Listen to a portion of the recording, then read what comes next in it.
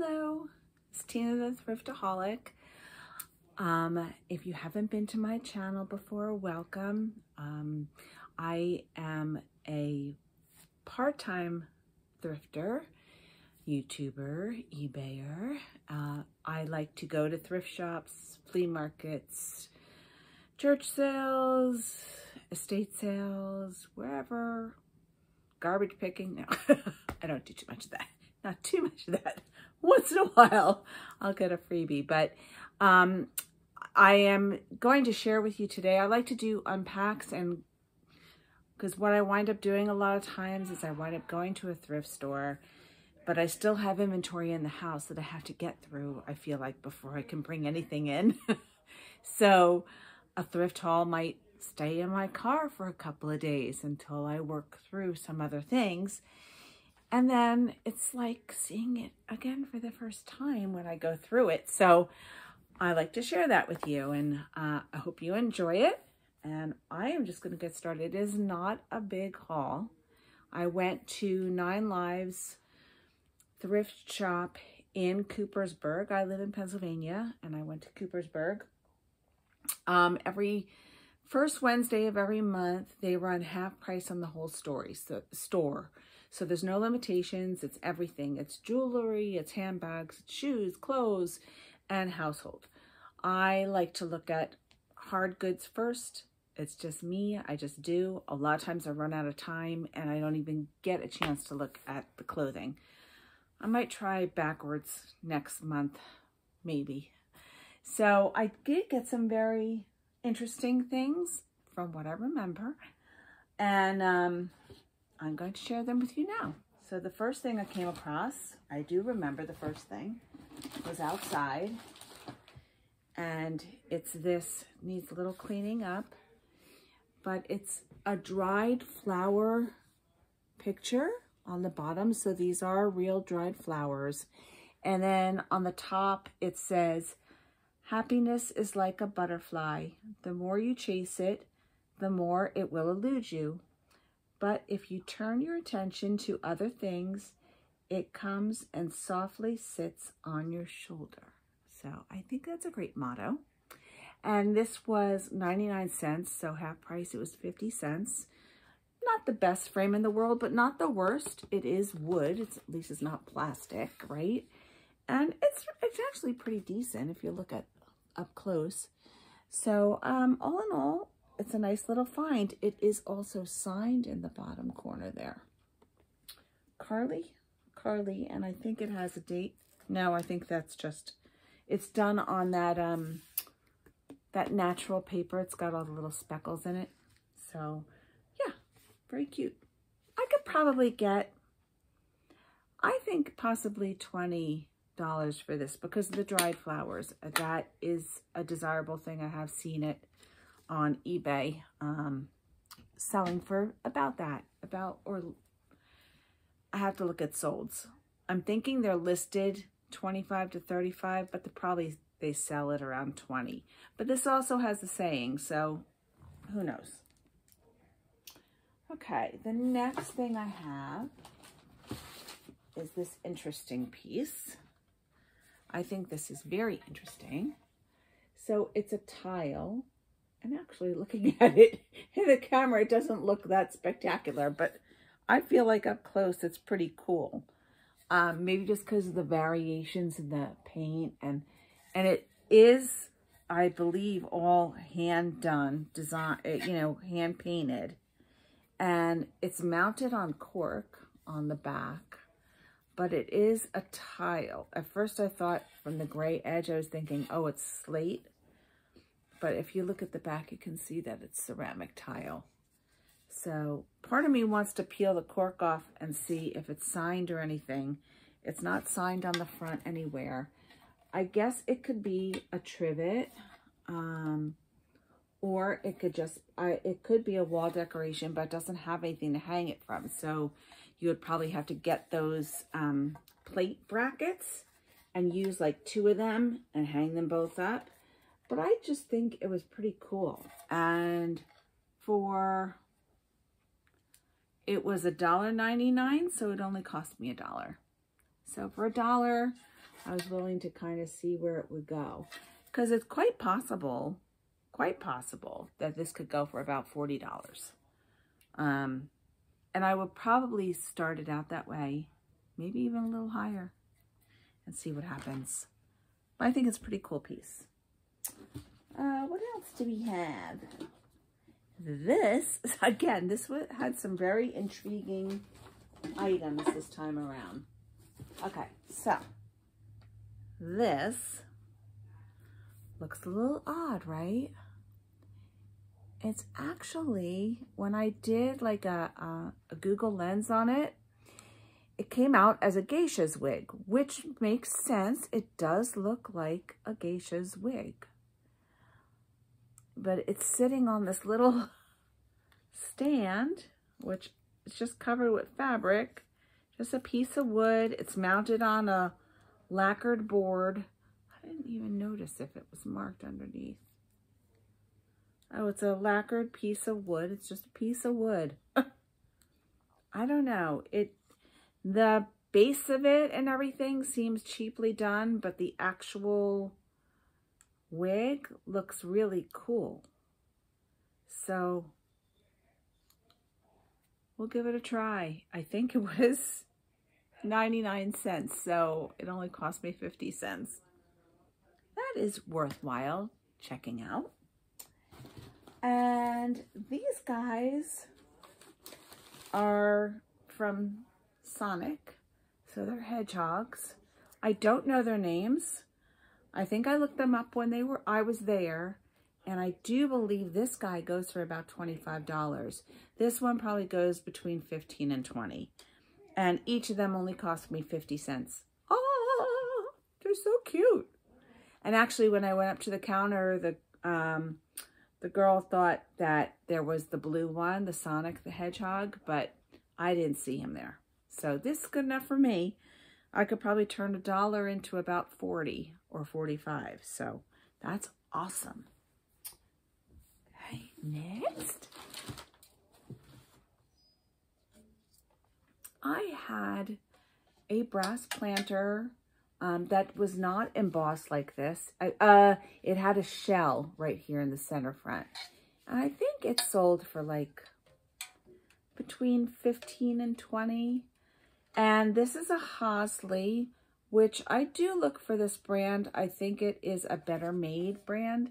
I don't know if you could see the H in the middle there? And it says Hosley around the bottom, and it says copyright around the top. But it was very clean. It is also marked on the bottom oval planter, just with the UPC tag. So it is actually dated 2004. And it cost me, this says $1.99, so it cost me $1. Again, everything, I think almost everything I got. I don't think anything was more than $2.50. So, yeah, so we'll see what that goes for. I'm thinking it's probably be about 17. Oh, that's right. I forgot about this.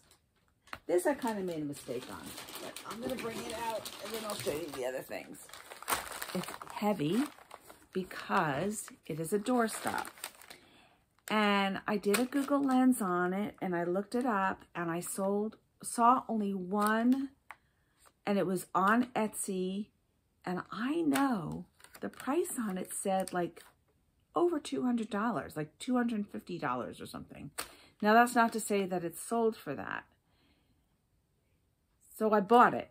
It was $24.99, so I paid $12.50 for it. But I thought, I could get even $100. It's worth it, right? Well, then when I got back in the car, I looked it up on WorthPoint, and I just put in, it's a cowboy boot, okay? So I put in cowboy boot doorstop, and I got a whole bunch of like not bright color ones, like more that looked like cowboyish, and like dusty brown, you know, that kind of thing. And then I saw this one as a sold, and it only said like $32 or $35. So that was a real wah-wah. But it is still kind of cool, you know. So there it is. There's the cowboy boot doorstop. I think it's still, it's nicely done. I have to say that. I did not look when I was there for any markings on it, which I don't see any, but I pretty much gathered that. I don't know. So we'll see. I think I'll probably list it for like 45 or 50 just to see if I can get a little more out of it, because there are no other ones like this listed. So, again, I paid $12.50 for that. So that was my most expensive thing. And actually, I think my whole bill only came to 24 or 26. Uh-oh. If this doesn't stand on its own, we're in trouble. That might not be the best doorstop in the world. I don't think it's standing up straight. Okay, so that's that. Then I did get these. These I thought were very interesting. And I actually wanted to explore them a little more. Okay, so these are wood. Look at that delicate neck. And look at the carving detail on it. I just thought they were really well done. Now, I do believe they are candlestick holders for very teeny tiny candles, or very thin tapers. I'm assuming that's what they are. There's two of them. Usually candlestick holders come in pairs. Now, these are marked on the bottom, and you could tell they were done on a, what is that called? A lathe? Is that what it is? When they're turned around and around and around, spun around like banister rails. Okay, so this is, I'm going to take the tag off now. These were $2.99 a piece. So for the pair, I paid $2.99. And it says Weber Wood, Boiling Spring, PA. And they are signed Weber and dated 1980. So, the fact that they're dated and like actually signed, like engraved signed, is really good. I think that'll add to the value of them. And I'm just kind of excited about these because I didn't see any other ones. Now I did see other Weber Wood items, and they were very well priced and sold for a decent amount. I think I could get probably about 40 for the pair. That's what I'm thinking. It's possibly more because they're the only ones out there that look like this. And there were no other ones like detailed like this. And the wood itself is really pretty. Look at the wood. Ooh, little imperfection there. I didn't notice that before.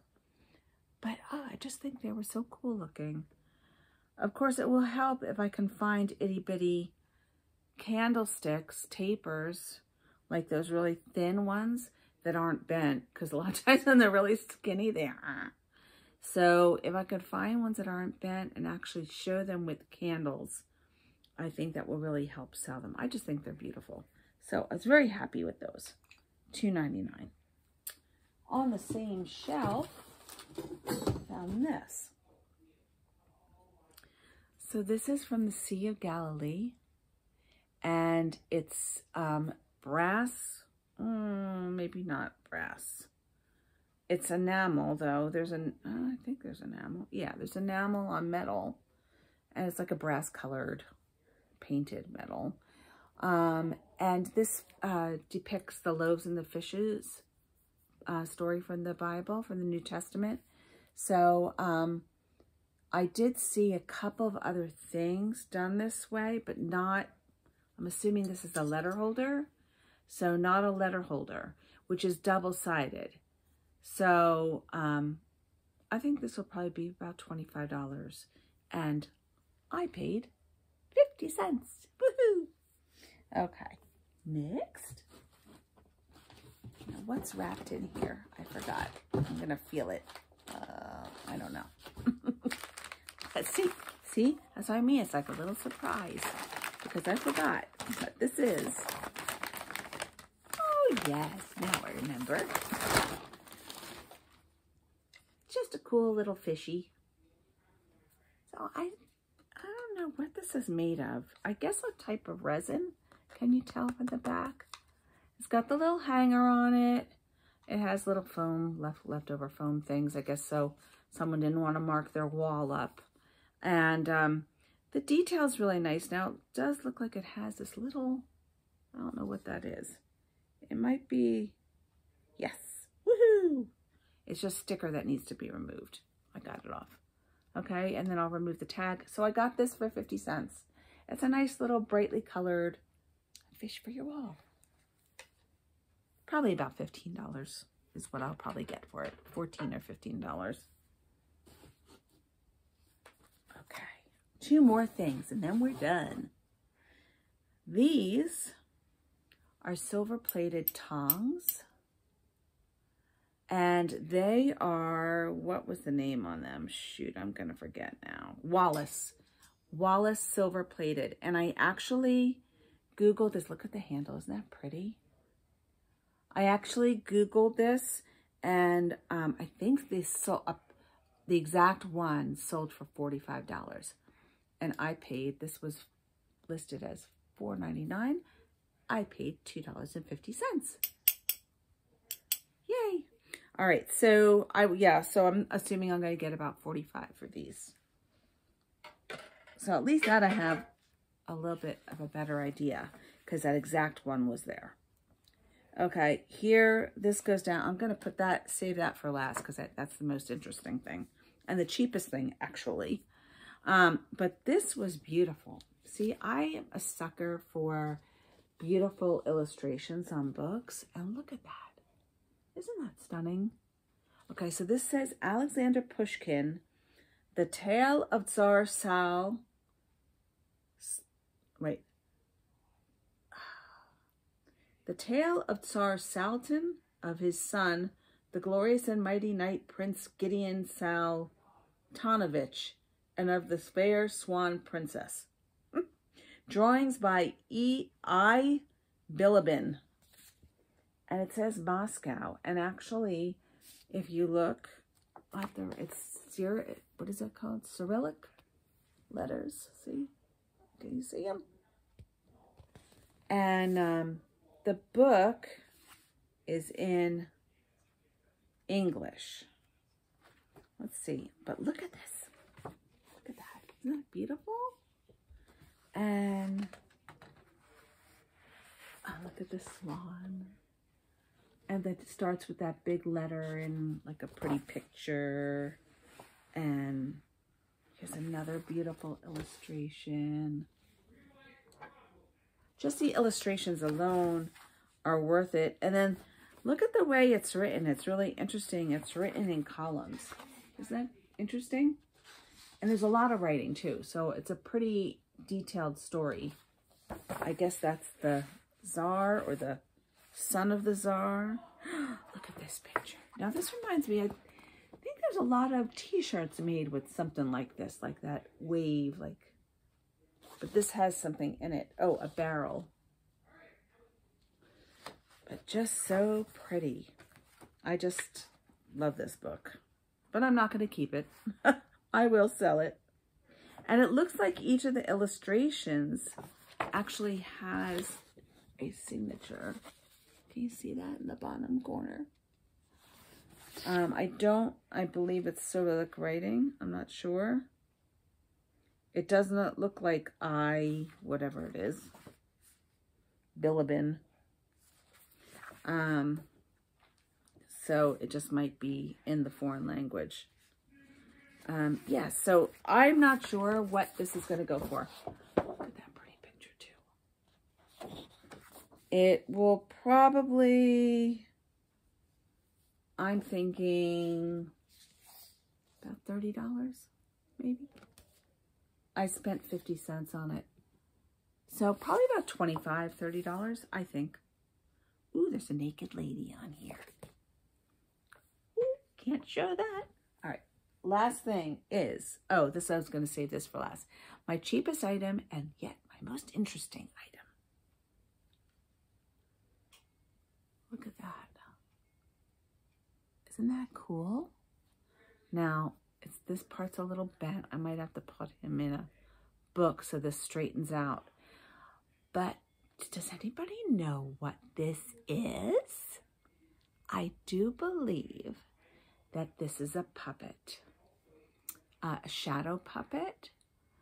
And I don't know what makes me think that. I'm thinking because I saw when my kids used to watch Bear in the Big Blue House, there was an episode that used shadow puppets, and they looked a lot like this. They had movable parts, though. This doesn't have movable parts.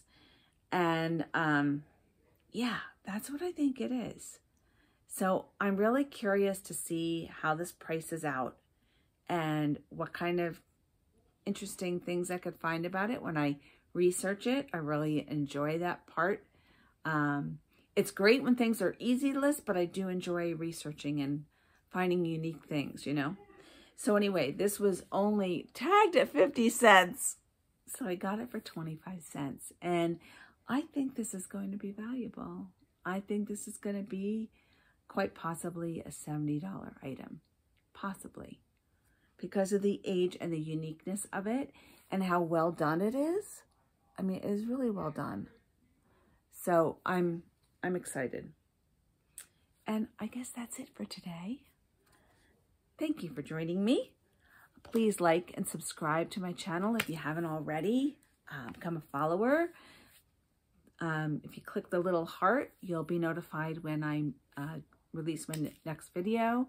So again, I hope you enjoyed it, and I'll be back with some more because hubby and I are going to Shillington Goodwill tomorrow, which a fellow YouTuber, Karen from Lavender Clothesline, she goes there a lot. And when she videos there, her shopping trip, that Goodwill looks like 20 times better than mine. So I'm excited to see what it's like. And next week, I'm going to another 25-cent sale for that church in Bardo. So I'm excited. And I'm going to share it all with you, all my finds. So happy hunting, everybody. See you next time.